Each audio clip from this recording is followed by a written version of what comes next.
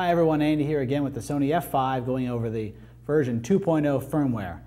Specifically now I want to talk about the high speed options that the firmware gives you, which certainly was a big gain for a lot of people. The F5 and 55 now can both shoot above 60p and 120, 180, up to even 240 frames per second. But the modes and settings are kind of confusing at times, so I wanted to go over how to set up the camera to do those modes. So a couple big things here to know first right off the bat is that the camera can only internally, as in on the SPIS cards, record up to 120 frames per second in that XAVC format. There could be in the future in the F55 there's going to be a little bit more than that, but right now we're at 120 only, and only also in the HD format. So XAVC HD, as in 1920 by 1080, is the format that can do the 120 mode internally. So if we want to do 120, which I'll show you, we got to go in the menus and make sure we're in XAVC HD. To do that, we'll go in the menus here, go down to your system mode here, go down to my record format, and make sure my record format says XAVC 1920 by 1080, right? So it says that, I'm good. That means I can do the high speed if I want to. Great. So I'm going to leave there and back out. Now I need to turn on the S and Q motion mode. Now, right now, if I go on the side of the camera, I can see Q is set to off. I hit the button here and I turn it on. Great, but I can't go above 60p, right? So S and Q still works, but where's the 120? Well, you can't get there just yet that way. So we'll leave that. What I have to do is turn on a high frame rate mode in the camera. What this does, essentially, to get over 60p, is read the sensor slightly differently. The sensor itself can't be read more than, in full, it can't be read any more than 60 frames per second. To get faster than that, we're actually going to pull less pixels essentially off the sensor, which we can read faster up to that 240 frame. To do that, and when we do that, things happen. So let me go check it out in the menus here to show you where that is. Back out. I'm going to go back all the way to the camera menu here, camera, and go down to S and Q motion.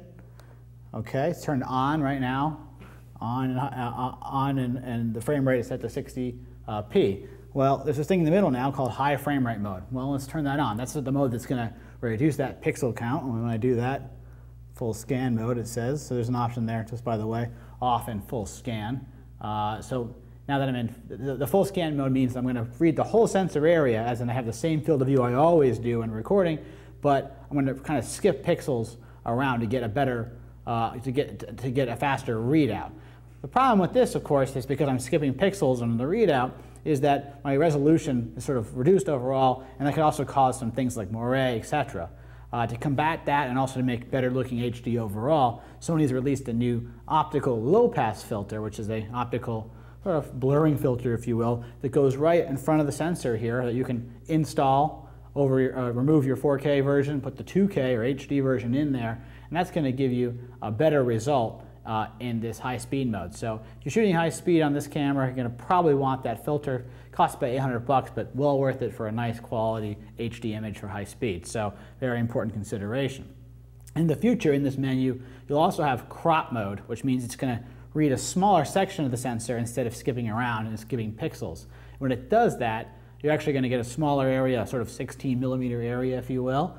You won't need the optical low pass per se because we're not skipping pixels, but it could still be a good thing. And that's nice because you can use different lenses. So those are your two options for the future and for now. But all I have right at the moment is the full scan. So I'll leave that in full scan. And you notice it says right away I'm in 120. So as soon as I turned it on, I went to 120, turn the menus off here, and I see my 120 FPS on the camera. And this is an S and Q mode, so it's basically recording 120 over 24. So if I went ahead and rolled on this and just waved my hand, there we go, in front of the camera there, you get a slow motion clip on playback. No problem at all, right out of the camera. Very cool. All right, so that's the 120. It's on. Can't be in 2K, have to be in HD and XAVC. So important facts there. Now let's say I want to go above 120 to say 180 or 240. Well, I need the raw recorder to do that, the R5. I can do that here because the raw data has less processing in it, let's say, and the media is faster, so I can record more frames per second to that. Now this raw recording is going to be a 2K recording, right? So as soon as you go above the 60p, we're reducing the resolution on the recording to 2K. No big deal, it's just the way that it works. 4K is maxed at 60p, always in the camera.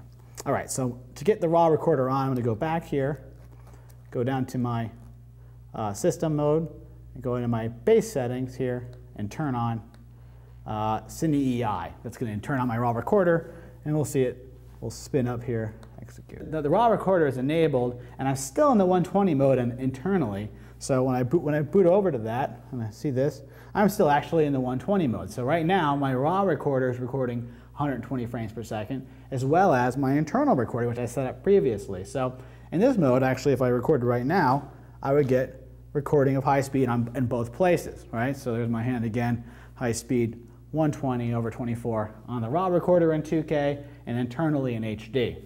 Okay. Now, if I go to the side panel though, and I want to go faster than that, right? I know I have the raw recorder now, I should be able to go 180, 240. I hit the button here for the S&Q and push in, and it doesn't let me actually go above that. And the reason is because I have the internal recording, the S/S recording, enabled. And that is maxed out at 120. So I can't have both an HD internal recording as well as my raw recording at the same time if I want to go above 120. So how I fix this is I just literally just turn off the internal recording of S/S. I can do that in the menus here. I'll back out, and go to my recording menu, and go to record control, and turn off the S/S and axis, just set it to the axis only recording. Great, there you go. Cool, the menus. And in a second here, you'll see it resets the menus. There you go. And off, turn it back on again. There's the 120 frames per second, that's normal, so I can record a shot there, but then I can also go 180 and 240. There we go. If I roll on that, now I have 200 frames a second in RAW only, just like that. All right, so I did it. I recorded up to 240 frames a second on the HD, on the RAW only. I recorded 120 on the HD. So the big caveats here and the problems we see out so far getting this set up is you can't record 2K. It has to be HD above 60. 2K is maxed at 60 frames per second right now. HD can do up to the 120. So internally, got to be in HD to make this work.